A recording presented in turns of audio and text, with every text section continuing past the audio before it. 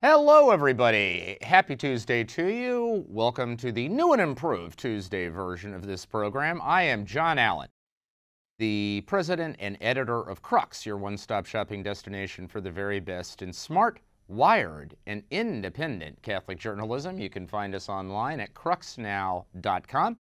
I'm also the host of this show, Last Week in the Church. This is the show where we take leftover Catholic news. It's usually a few days old, but we throw it into our skillet, sprinkle over some special spices, add the secret Crux brand sauce, and serving up a piping hot and delicious fresh dish. Here's what we've got on the menu for you this week. Several of our stories this week concern the exercise of papal authority in some way. We begin with the Vatican's trial of the century, where the new figure in the dock, the new defendant whose record is under examination, is actually Pope Francis himself. Then we look at a couple of new legal decrees Pope Francis issued this week. One has to do with a restructuring of the Congregation for the Doctrine of the Faith, which Vatican spokespersons are describing as an important step forward in the fight against clerical sexual abuse in the Catholic Church. Another having to do with, well, broadly speaking, decentralization. Pope Francis took some powers away from the Vatican this week and gave them back to local bishops. Then we consider a big-time symposium on the priesthood underway in the Vatican. Several Vatican heavy hitters are there. It is being sponsored by the uber-important Congregation for Bishops under Canadian Cardinal Mark Ouellet. In a sense, authority figures into this story too, because one of the big subjects there is the issue of clericalism. Tied to that, also a fair bit of talk about priestly celibacy.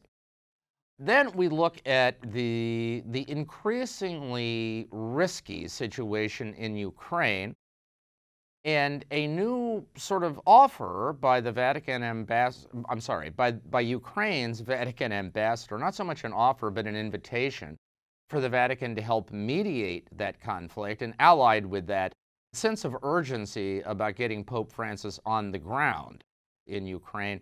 And finally, we're going to look at what I consider to be one of the most creative diocesan fundraising efforts I have ever seen. It's in the Diocese of Allentown, Pennsylvania, and it's called Cookin' with Collars. I love it. That's what we've got for you this week, so please stick around. All right, so we begin this week with the Vatican's so-called trial of the century. Well, it's really called that mostly by me, but I'm trying to make it stick.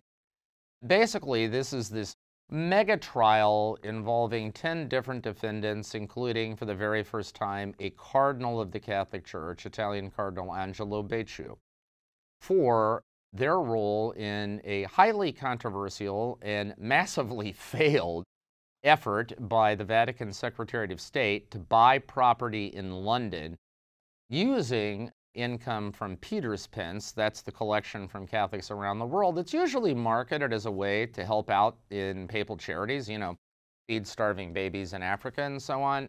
But if you read the fine print, it says the Pope can do whatever he wants with this money. And so part of it went to trying to buy this property. The Vatican has lost millions. They are alleging they were bilked and extorted by a constellation of different figures, including lay Italian financiers, their own financial experts inside the Secretariat of State, and even a former papal chief of staff, Cardinal Becciu. So, if you watch this show, you know that from the beginning last year, this trial has been bogged down in issues around what in America we would call discovery. Basically speaking, the defense has charged that the prosecution has failed to turn over key bits of evidence. The court has ordered them to turn over this evidence multiple times. They still haven't done it to the defense's satisfaction. Those issues are still hanging around. But in the most recent hearing this week, a new bone of contention emerged as defense lawyers, one for one of those lay financiers who doesn't work for the Vatican, another for the Vatican, the Secretary of State, the guy who basically served as the money manager for the Secretary of State for a long time. These lawyers allege that a series of decrees that Pope Francis issued at the beginning of this process essentially violated their clients' basic legal and human rights. The Pope, when this trial began, issued 4 what are known here as rescripts, authorizing special authority for prosecutors that deviate from the Vatican's normal criminal procedure. Among other things, it allowed prosecutors to do wiretaps and electronic intercepts, so like seizing email accounts and so on, of defendants without ever obtaining a judge's approval. It allowed them to physically detain suspects for indefinite periods of time, again, without any prior judicial review, and also allowed them to collect evidence in ways that just normally speaking wouldn't be kosher.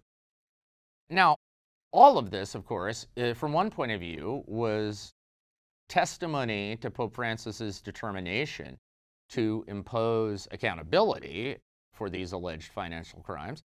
Critics, however, would say it is another chapter in Pope Francis, quite frankly, abusing his authority. And, you know, if you think about it, it is true that the way that this investigation unfolded just is not how it normally would work in most legal systems. Like, for instance, say you want to bug some guy's phone. I mean, we've all watched Law and Order. You know, we know what has to happen. You have to go to a judge and you got to get a warrant. We've all seen those scenes where, you know, McCoy and whoever his assistant is, whether it's Claire or Selena, or I don't really remember the rest, but, you know, that succession of number 2s are sitting around in their office debating whether they have enough evidence for a warrant. Footnote, by the way, I learned during the Super Bowl commercials that Law and Order is coming back, which I just think is great news. Frankly, I have no idea why it ever stopped. To me, like, having Law and Order on TV is like gas or electricity. It's just a basic public service, and it should always be there. So I think just a spectacular development. Anyway, point is, in this case, prosecutors had tremendous latitude, and defense attorneys are now arguing that violated their clients' due process rights. Now, look, the Pope is also the supreme judicial authority in the Vatican, right? This tribunal has no authority to set aside his rescripts in the way a court in the United States might be able to set aside a president's executive order. That's just not how it works. But on the other hand, the judges in this trial, led by Chief Justice Giuseppe Pignatone, or presiding justice rather, do have the authority to basically toss out this whole thing if they decide that the defense has not been playing on a level playing field. And we should say at this hearing, at the very end, Pignatone said at their next hearing in early March, he will set a calendar for future activity, and then he added, if there is future activity. So obviously it'll be very fascinating to track how this plays out. It is really the first time anyone in the Vatican has been asked to deliver a formal assessment of whether Pope Francis has abused the authority of the papacy. You know, I don't know what the odds are, but I know it's going to be interesting no matter how it shakes out. All right, other evidence of the Pope wielding the powers of his office this week. Pope Francis issued a motu proprio, which is basically a legal instrument that says the Pope is doing this on his own initiative, not in response to anybody's request. Restructuring the Congregation for the Doctrine of the Faith, that is the all-important doctrinal watchdog in the Vatican. Over the centuries, it was known as La Suprema in the Vatican because it was the supreme congregation. And that is because, of course, because every matter of doctrinal interest is subject to its review. And let's face it, there's not a heck of a lot that the Vatican does that in one way, shape, or form isn't of doctrinal interest. Okay, so they basically had veto power on a wide range of stuff. Now, that's a little bit tamped down in the Pope Francis era. But the other thing that happened beginning in 2001 is that the Congregation for the Faith got the responsibility for the legal response to all cases of clerical sexual abuse, and that continues to be the case.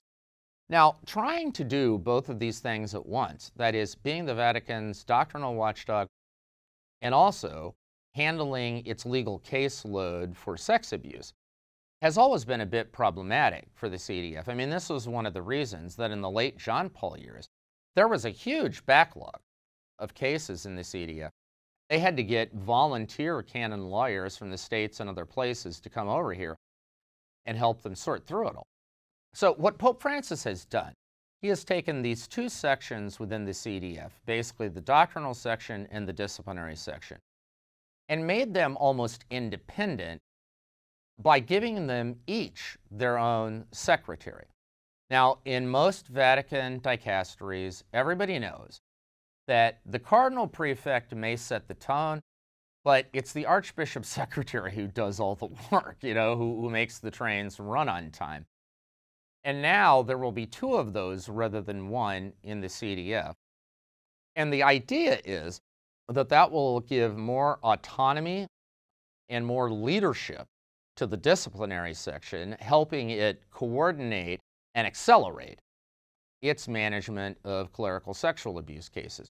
If that works out as promised, it could be a very important reform. If it simply duplicates bureaucracy, and by the way, creates the possibility of internal tensions between these two secretaries so nobody actually knows who's in charge, which is, by the way, entirely plausible.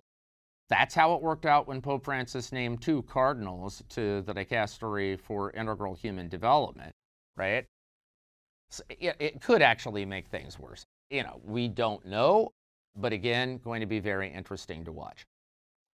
That was Monday. On Tuesday, Pope Francis issued yet another motu proprio, extending his all-time lead as Pope in the number of these decrees he's issued.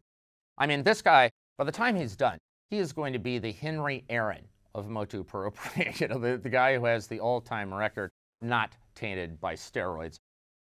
This motu proprio was intended to achieve a degree of decentralization in the Catholic Church.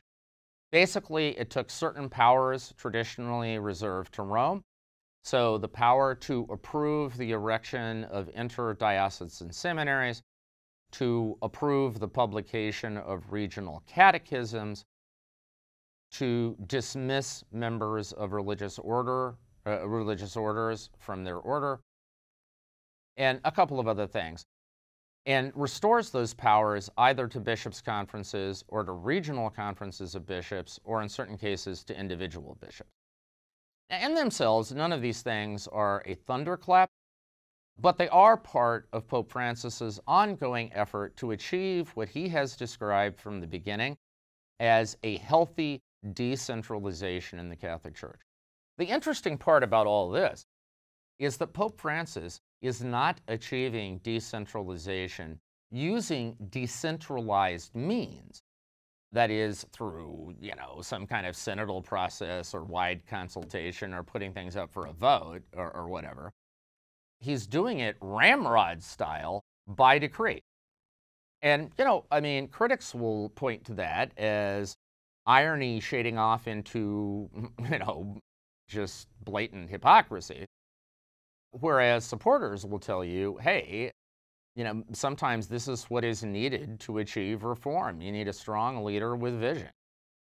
But in any event, I think historically, this is going to go down probably as the defining irony of the Francis papacy, that a decentralizing pope governed in a more centralized fashion than we have seen in a very long time. All right, moving on to the symposium on the priesthood going on in the Vatican this week. So this gathering was announced months ago, and as soon as we knew it was going to be happening, it immediately lit up screens in the media world, because the assumption was that if we're going to be talking about the priesthood, we're going to be talking about celibacy. Remember, the question of priestly celibacy has been very much in the air of late in debates in the Church and in the Vatican. When Pope Francis convened a synod of bishops on the Amazon, there was much talk there about whether the discipline of priestly celibacy ought to be relaxed in some fashion, made optional, whatever. It was kind of left hanging by the synod, but completely unresolved. And so it's been around. And so there was an expectation that this synod was going to perhaps be a turning point in that conversation. Now, the interesting thing is, the priests who are gathering in Rome this week, who come from all around the world, most of them, I think some of them probably volunteered to be here because they found it interesting. Others, I mean, you know, we touched base with a priest from the States the other night who's taking place in this shindig, who was basically asked to come here by his vicar for clergy because I think there was the expectation they were supposed to send somebody. And so he hit up this guy who had done a previous Rome shindig, and so he thought maybe he'd be interested. But the priests who are from around the world here, as opposed to, say, the media and maybe water cooler conversation in the church, quite honestly, don't seem especially interested in the topic of priestly celibacy. I mean, there was a talk on it the other day at this symposium, and my sources tell me that lots of clergy in that room were actually sleeping through it. Now, in part, this just may be because this is a really heavy Vatican meeting, and there's talk after talk after talk, and you know, anybody would struggle to stay awake for anything. But I do think it is nevertheless kind of ironic, right, that the outside world seems a Twitter about, you know, what's going to happen with celibacy at this thing. And meanwhile, in the room, you know, people are visiting the Sandman, you know, catching some Z's. And it just wasn't one of the more electric moments, to be completely honest with you. And I think, you know, the basic reality, folks, is that for most priests of the Latin Rite, okay, because of course we have married priests in the Oriental churches, but for most priests of the Latin Rite, frankly, they made their peace with celibacy as kind of the price of admission a long time ago. They don't have much realistic expectation it's going to change anytime soon. So talking about it doesn't really add any value to whatever it is they're doing, right? I mean, I think many of them came here hoping to take away some practical ideas that they could go back and implement in their parishes. To be honest with you, mandatory celibacy just ain't one of them. And so the electricity you may find in the media, I would dare suggest, is not matched by the electricity in the room. However, I think one of the more dramatic moments did come with Canadian Cardinal Mark Ouellette's opening address, because among other things, he hit the clerical sexual abuse issue head on, and just frankly confessed that there are some people who would say that you guys should not be celebrating the priesthood at a time when it has been shamed and humbled in historic fashion. And Ouellette said that, you know, we need to start out here with a penitential note, and we need to turn this meeting into proof that priests are as committed to justice for the victims and survivors of clerical abuse as the victims and survivors themselves. Moreover, Ouellette did not shy away from raising the issue of clericalism and said that in some ways this symposium should come down to a referendum on the negatives of clericalism, or this idea that priests enjoy kind of exaggerated power and privilege merely by virtue of being introduced into the clerical state. I think it is fair to say that many observers of this symposium would say that Ouellette's talk was among the more impressive moments. Now, I mention all of this because, in addition to the fact it's just noteworthy in itself, Cardinal Ouellette is also one of the guys who perennially will get a mention as a potential papabile someday, that is, a potential successor to the Pope. Now, he has aged. Many would say that he's past his sell-by date, but on the other hand, I would remind you that the last two popes were elected, effectively, at the ages of 78 and 76, so nothing is ever impossible in the Catholic Church. If you are a kind of center-right cardinal, that is, one who's, you know, basically moderate in your inclinations, but you lean a little bit conservative, you would prefer something for the next pope a little bit more buttoned down, a little bit more by the book than Pope Francis.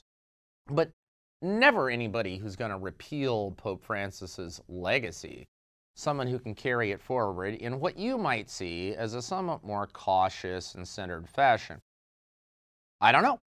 I think Cardinal Ouellet is a very impressive man, speaks multiple languages, spent many years in Latin America as a missionary, has a lot of friends, and, I mean, let's face it, I think, there isn't a plethora, there's not an abundance of people who fit that profile for the center right. So, I don't know. Eyes peeled is all I'm saying. All right, Ukraine. The tensions around Ukraine are, of course, ongoing and getting worse by the day, seemingly. U.S. President Joe Biden has said we're just one step away from war.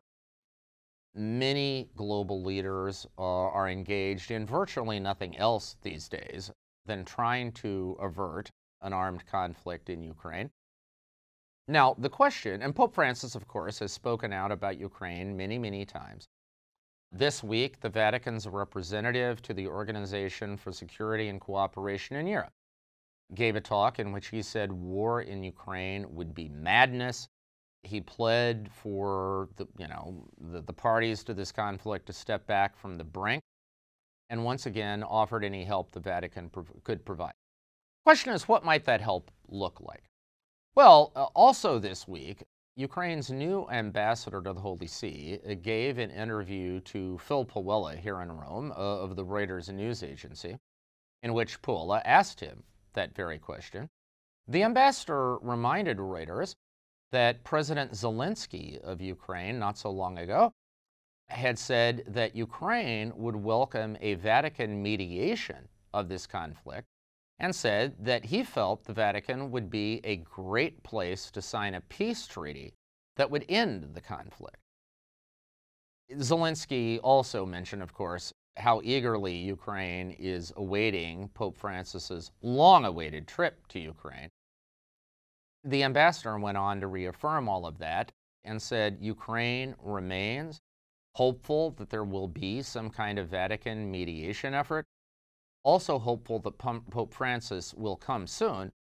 The ambassador said that, in these days, lots of global leaders have been coming to Ukraine, right? And it's true, like, Macron and Boris Johnson are going, and, people are shuffling in and out of there. And he said that is very important to convince Ukrainians that they have not been forgotten and that the global community still has their back.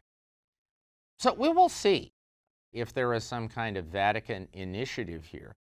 Often the Vatican is a bit loath to being drawn into these conflict situations if there isn't some evidence that both sides are serious about getting something done.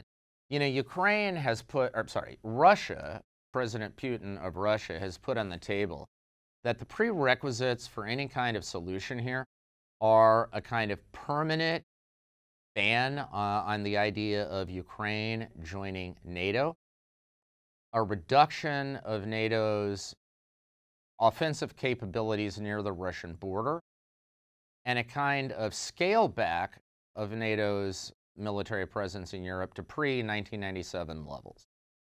Basically, NATO leadership in the White House has said that that's a non-starter. It's never going to happen. And there doesn't seem to be a lot of evidence that either side right now is willing to make major concessions. So the Vatican might have a little bit of just agita about the idea of being drawn into a losing proposition. On the other hand, the Vatican does have other ways and means at its disposal. I would note that Pope Francis's favorite new movement, the Community of Sant'Egidio, has quite a history in conflict resolution. It negotiated the end to Mozambique's long-running civil war.